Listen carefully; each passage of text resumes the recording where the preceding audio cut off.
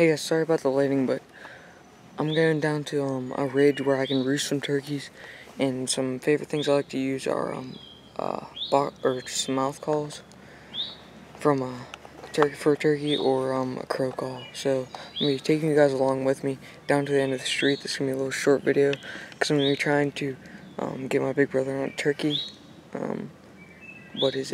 This weekend? So stay tuned, guys. We're gonna try to roost some gobblers for Friday and Saturday, and hunt these guys pretty hard these last 2 weeks of season.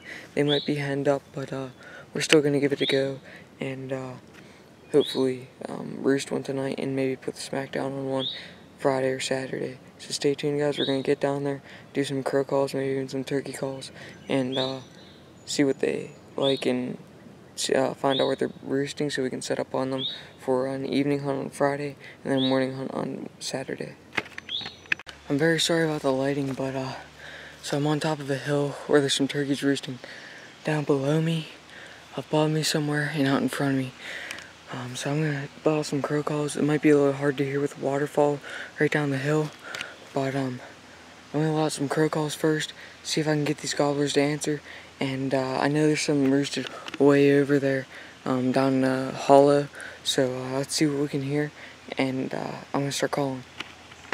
So to start out, you want to pick out a place where you know these turkeys can hear you. So I'm on top of a hill, not on the very top, but I'm hitting down to a valley out in front of me, and so these turkeys are gonna hear me for a long way going through this valley. So you want to pick a spot where you can hear, and also where sound's gonna carry. Also pick a spot with mature mass trees, usually, such as like oaks and other cherries and stuff like that work really well. So to harbor turkeys that roost there, like trees like these. So let's give a few calls and see if we can't hear some turkeys. Okay, so we're gonna give it a go now.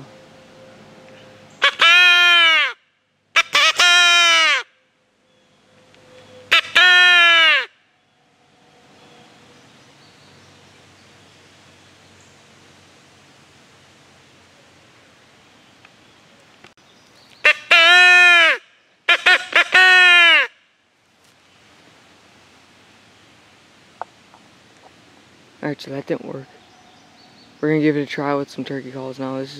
Hopefully this will work. But even then, I know where these turkeys are gonna be roosted if we can't hear any tonight. If you guys heard that, I don't know if the camera could pick that up, but I just heard some turkeys gobble, and where that hollow I was talking about, way over there, way off. I don't know if the camera picked it up. I hope it did, but I'm honestly gonna say I doubt it. But so yeah, we're gonna hunt those turkeys, I guess.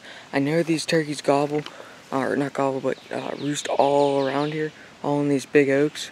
So we're gonna stick to this area up here, and in that hollow area on Friday, and then try to get one to answer us on Saturday in the morning. I hope this helped you guys out on roosting turkeys, like where to roost them, what trees to look for, and what habitat, and what calls to use. You can also use owl calls. Those work just as well, or even coyote calls. They'll howl at those even later. So I suggest you guys go out there before season and do it, but I never hunted this spot due to the fact that I killed one before this. So we're going to hunt this Friday and Saturday, like I said, and we're going to try to get on some turkeys that day. So stay tuned for that. Thank you guys for watching. Like and subscribe. Stay tuned for the Friday and Saturday hunt, and I'll see you guys in the next video. Thanks.